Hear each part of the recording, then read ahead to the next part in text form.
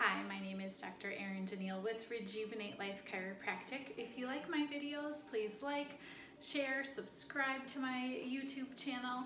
You can find me at rejuvenatelifechiro.com as well. I love to answer questions or make more videos for you, so please do any or all of those things. Today I'm talking about my series on healthy ways to lose weight, and we're going to talk about the paleo diet.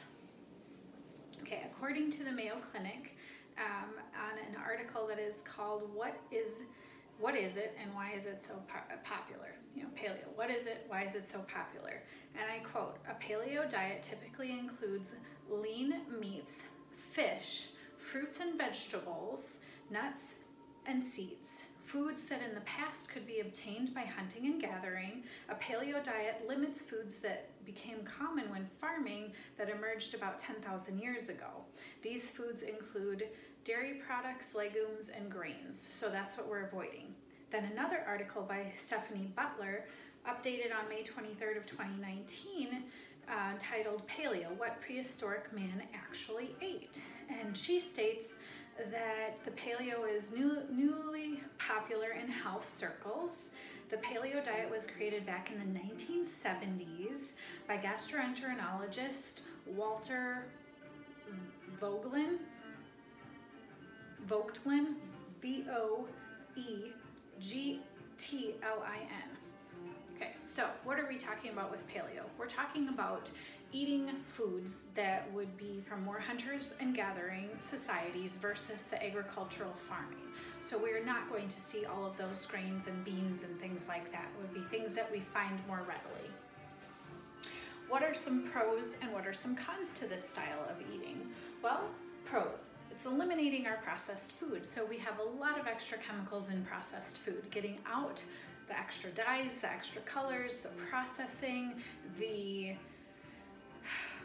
just in general, a lot of the sugar content and things like that, because in paleo we're eliminating a lot of the refined sugar.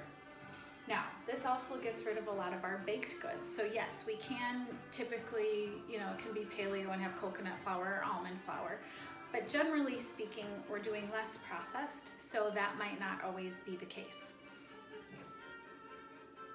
Then we also have lean grass-fed proteins that are going to be increased in this diet. This is good in the sense that we will have decreased hormones as well as decreased lectins. Now, Dr.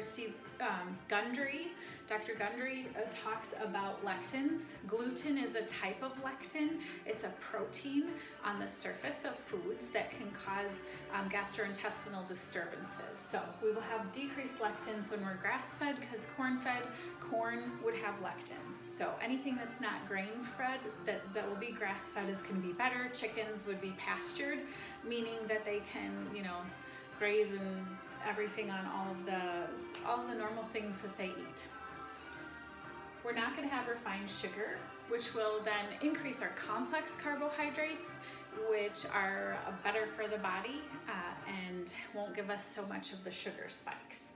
We have an increase in lower glycemic index foods, better blood pressure, improved glucose tolerance, decreased triglycerides, controlled appetite, and more weight loss, according to the Mayo Clinic.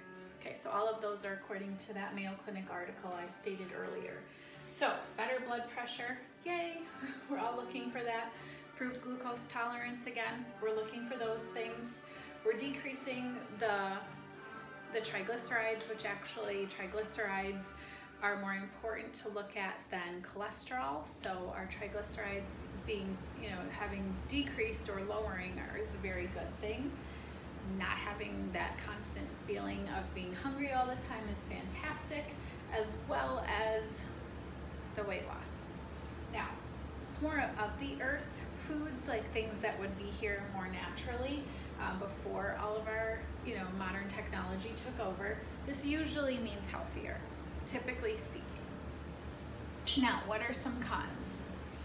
We have, from a cost standpoint, cost of grass-fed meat is going to be more expensive, but we have decreased legumes and lentils, so beans, and lentils. And what this means is we don't bulk up the food as much. Now, Dr. Gundry, in his book Plant Paradox, will talk specifically about pressure cooking some of those things to eliminate the amount of lectins and making them easier to digest. So keep this in mind, that there might be ways to still get the advantages of a paleo diet by doing something as simple as pressure cooking food. Some increased lectin foods would still be consumed on this paleo diet, not usually specifically eliminating things like tomatoes and cucumbers, anything that we are fruit-like vegetables where they are fruits technically, but we consider them as vegetables. So peppers and tomatoes, cucumbers, squash, usually things that have a lot of seeds on the inside. Okay, again, pressure cooking some of these can make them more tolerable to the gut. Some people do not have any problems with them. So if people are not having any problems digesting them, fantastic. If they're not having any symptoms, it wouldn't even be considered a con on the list. Okay. Since we're eliminating dairy, legumes, and grains, the con portion of this is just the ease of cooking. And not a lot of us are used to cooking in this manner.